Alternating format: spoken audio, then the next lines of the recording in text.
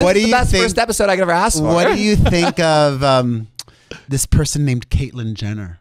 What are your thoughts on her? So I always look at specifically. I don't want to put people. I think people are bigger than boxes or labels. Always, but she still is adamant about being this right-wing conservative person. It's like they don't necessarily have your best interest at heart. Like, and I'm not saying be a liberal Democrat either. Maybe be in the middle somewhere. Maybe like be an issues person and not a party person. But that's why I sit kind of purple. I'm like right in the center because it's hard to get on board with either side. I always find like it's so extreme. We've all kind of lost our minds on the extreme sides. But as far as Caitlyn goes, here's what I say. Thank you for paving the way and being that first person. She's not the first ever, obviously, but she's the first very high profile one. Exactly. Yeah. And an athlete like yourself as well. Right. And so I'm grateful for her for putting it out there. I don't agree with a lot of things she says and a lot of her very firm standpoints on things. I'm more of a try to find a solution kind of person instead of drawing a line in the sand and saying, okay, get on this side or get on that side.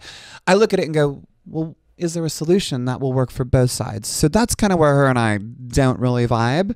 But here's my thing. I don't know her personally.